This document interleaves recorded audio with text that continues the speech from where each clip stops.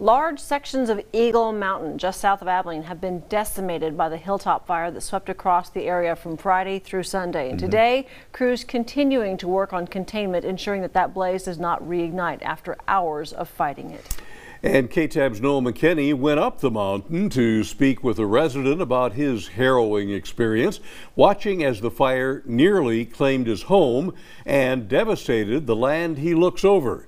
He brings us an exclusive look behind the scenes on this intense encounter with nature. Our biggest fear living up here is the fear of fire. You don't know what's going to come of it, which way it's going to go, or who it's going to take. It don't care. This is what came through. It was scary. Eric Emco, or Yank as he's better known, is the ranch manager of the Webb Ranch on Eagle Mountain, 640 acres that he's overseen for the past 5 years, most all of it charred and lost to Sunday's hilltop fire. You can see right now we've lost all of our grazing lands. They're gone. His house sits just a few yards from the containment line, and when the flames began to rise, he had an unsettling front row seat. I come from a fire department family for 21 years, seen a lot of fires in my life. This was just unbelievable. The flames were going high as that tower. And the heat from the smoke and everything was just, overwhelming. While neighbors evacuated around him, Yank watched as emergency services made their way up the mountain.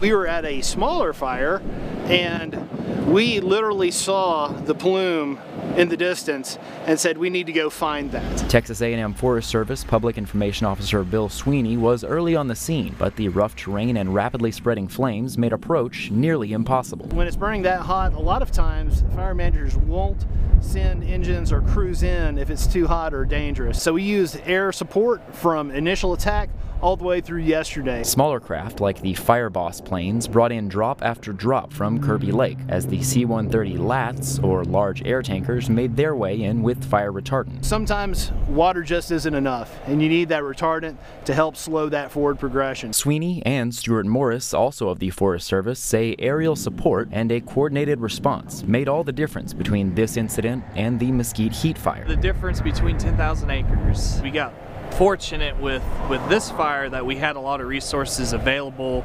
upon initial attack. The Forest Service estimates 200 acres were lost, and Yank says thankfully that's just land. Nobody got hurt. We didn't lose no cattle. We lost some land. That can be replaced. The invisible man looked out for everybody. He did it for us.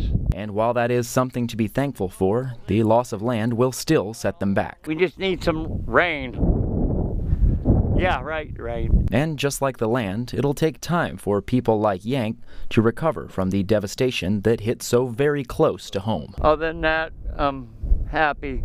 Ain't much else I can say. My dogs are alive and my animals are good. For BigCountryHomepage.com, I'm Noah McKinney.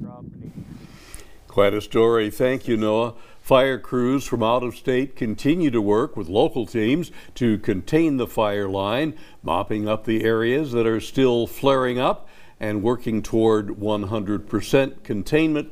Not quite there yet. But so close, and we're so grateful for all the resources we had available. And we could all see that smoke for miles and miles and miles. See it, smell it. It was scary Yes, situation.